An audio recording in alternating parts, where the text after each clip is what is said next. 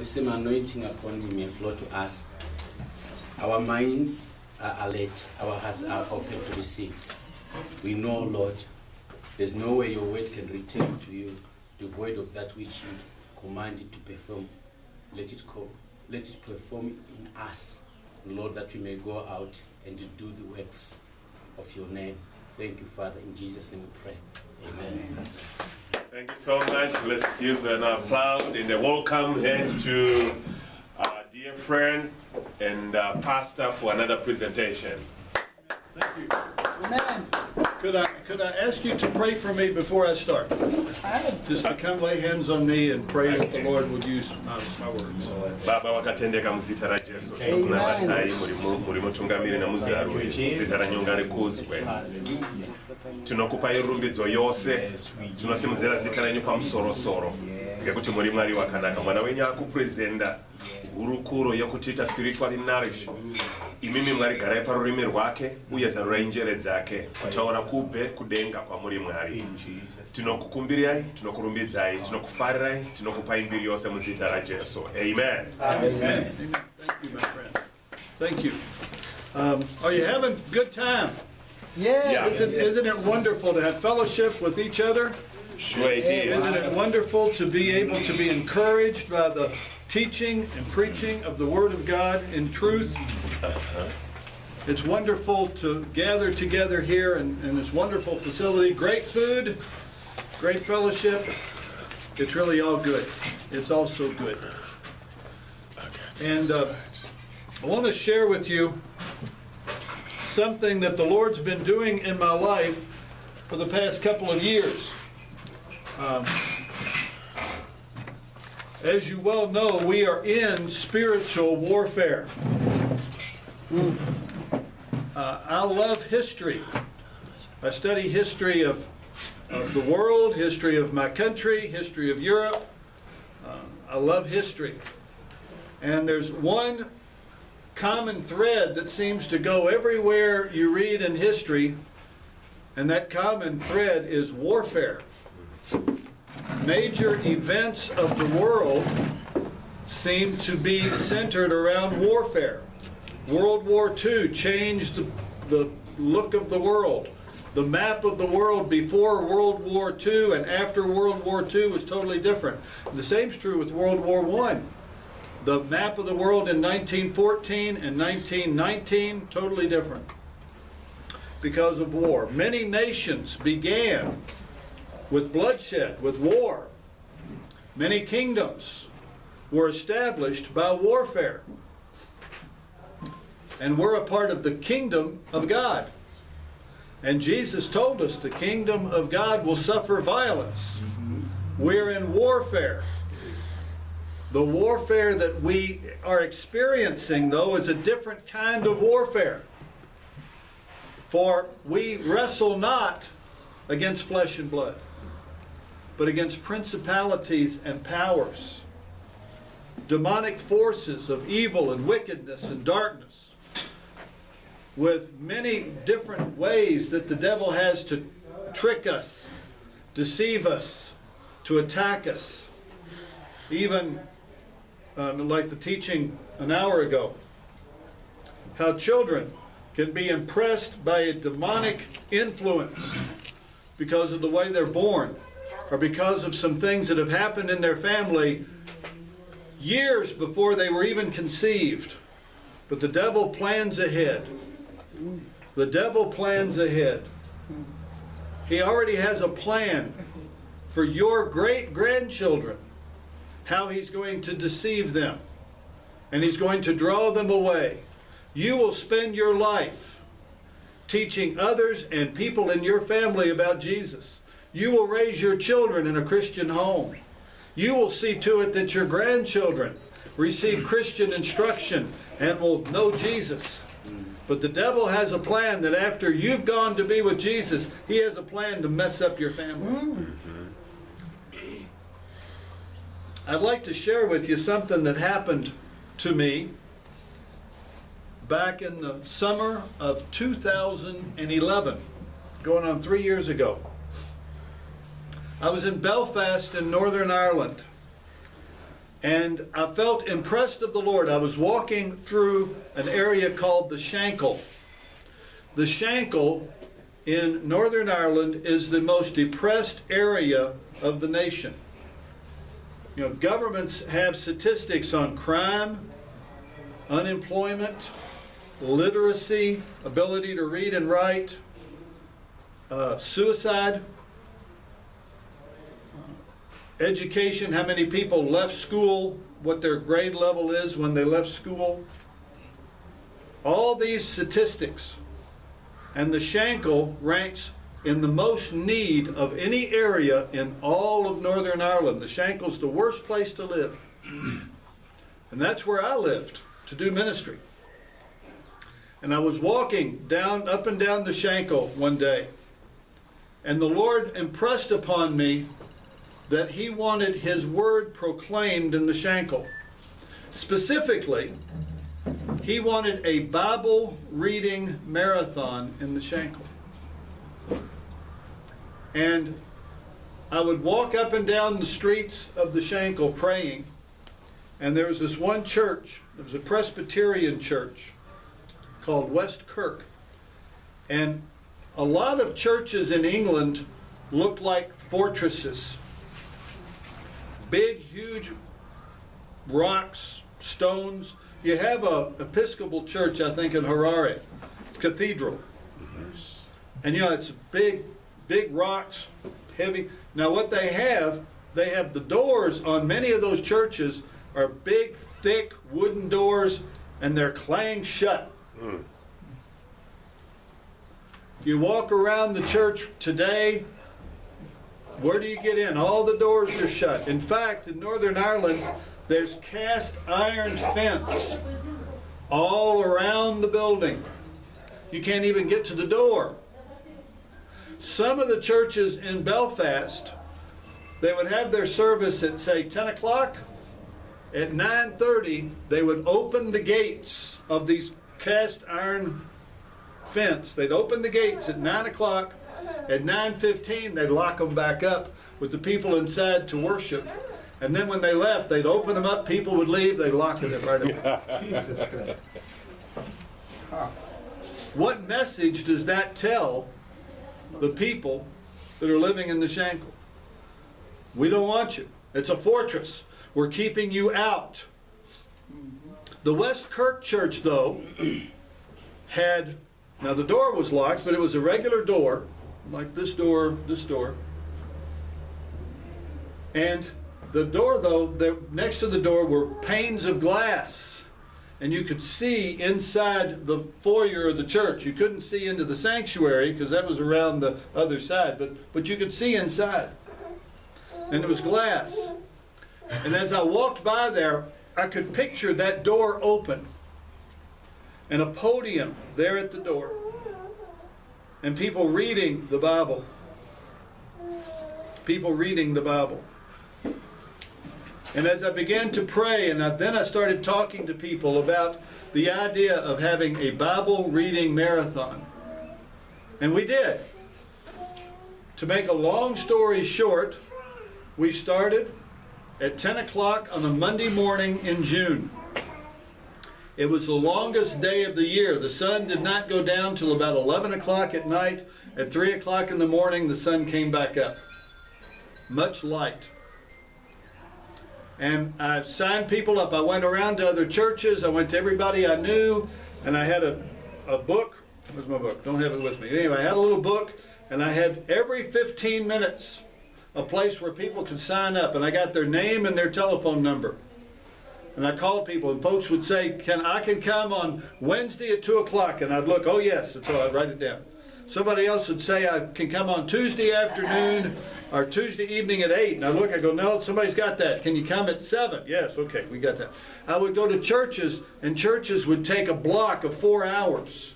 And people would come down from the church, and they would rotate the people reading the Bible. And when one person was reading the Bible, the other 7 were on the street talking to people. Because folks would walk by, what are you doing? What are you doing? people would drive by and they'd come up, what are you doing? We're reading the Bible. Oh, can I read? And when we started, there were lots of empty places in my book. I mean, I was prepared to stand there for 3 or 4 hours and read it myself. But somebody, there's a few people with me, and somebody come in and say, can I read? And they go, well, I said, if you'll come back in a half hour, you can read. Good, I will. And after they finished, they said, that was so much fun. It was so exhilarating. Can I come back tomorrow? Yes, you can come back. And so they came back, and they would read, then they would fellowship, and go back and read again, and then go home. Before the week was over, 120 people read the Bible.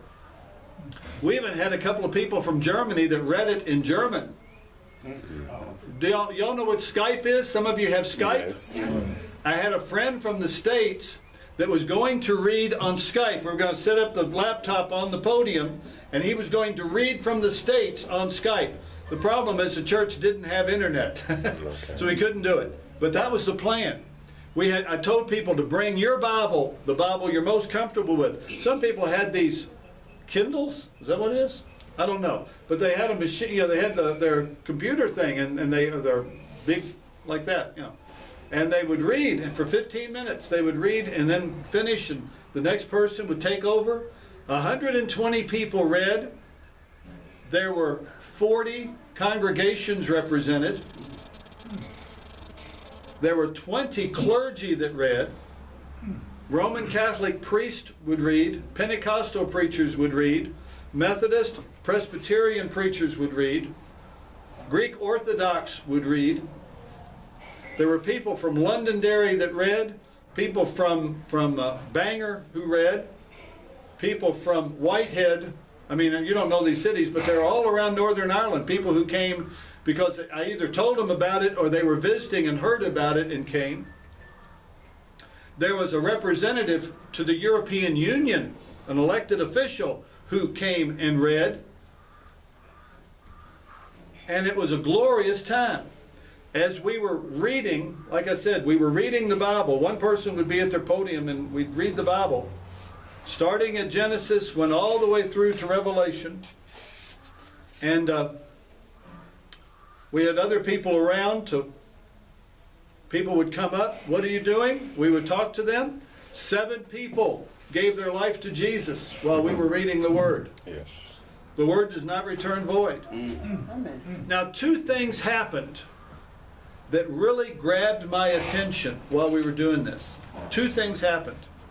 First, I took a break, went a couple of streets down to a fish and chip restaurant. A chippy is what they call them. Fish, chips, vinegar on the chips, mushy peas. And I'm sitting in this little restaurant. It had 3 tables in this restaurant. I'm in the one table. And the people next to me in the next table were talking. I could tell by listening to them they were not Christians, The words they used were not words that would glorify the Lord. You understand? Now, I need to tell you this. The night before, in East Belfast, there was a riot. There were shots fired. Some people were wounded by bullets. Nobody was killed. But there was a riot. And Northern Ireland has a lot of terrorist activity. Northern Ireland has a lot of tension, cross-community tension.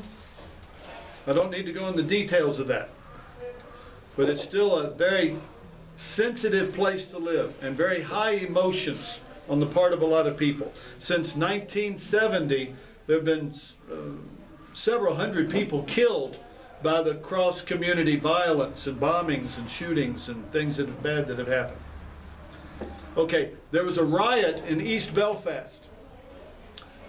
In the past, when there's been a problem in any other part of the city, the violence erupts in the Shankill. Remember, it's a low, needy area.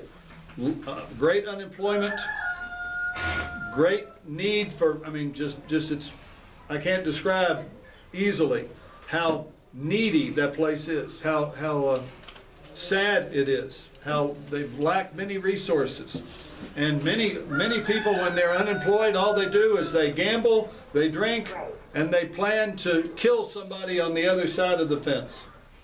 So there's a riot on the other side of town. And these two men are talking. And like I said, you know that they're not Christians by the way they're using their language. And one of them says, you know, there was a riot on the other side of town last night. Yeah. But there was no problems here in the Shankill. Yeah. You know why there wasn't problems in the Shankill last night? No, why? How come we didn't have a riot here? How come there wasn't people throwing rocks at the police here? Because there's a group of people around the corner reading the Bible. And as long as they're reading the Bible, God's not going to let anything happen to the Shankill. Praise God. I said, whoa. I mean, I didn't know them. They didn't know me. They're behind me. I'm just listening. I'm going, whoa. Even people that do not know Jesus, They can confess. they know the power Yes. of the Word of God. Jesus. Like my brother prayed, the Word of God does not return void. Yes. Something else happened. There was a congregation that met in a school.